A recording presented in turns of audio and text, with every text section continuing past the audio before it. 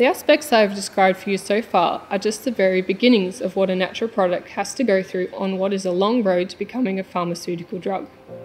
In fact, the stage that I've just shown you in the laboratory is commonly referred to as basic research, and we'll tend to not even refer to it as drug discovery until later stages, when we have more information about our natural product.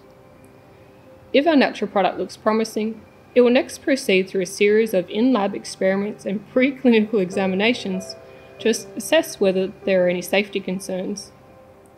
This process includes testing in animal models of the disease being examined.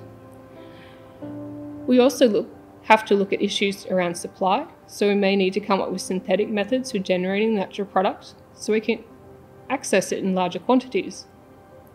The drug delivery method will also be explored. For example, are we going to be able to give our natural product drug to someone as a tablet, or will it have to be given as an injection? If our natural product clears these hurdles, it will then move into clinical trials in humans. This process assesses how the natural product travels through our bodies and its stability in our bodies, as well as whether it will cause any side effects or harm to a person that weren't picked up in earlier tests.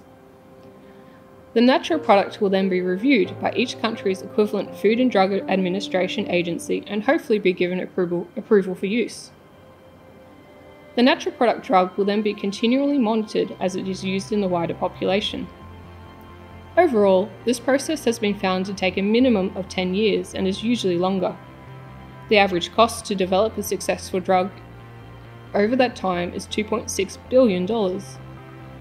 The overall success rate of drugs making it through the pipeline is estimated to be 12%. Unfortunately, the costs of failed drugs need to be incorporated into the costs of successful drugs in order for pharmaceutical businesses to recoup their expenses.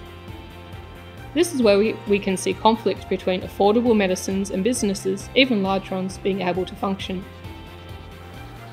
While long and costly, the purpose of this process is to protect us from the use of drugs that may cause serious side effects or even death, and to ensure they have a high enough success rate for them to be justified in being sold as treatments for diseases.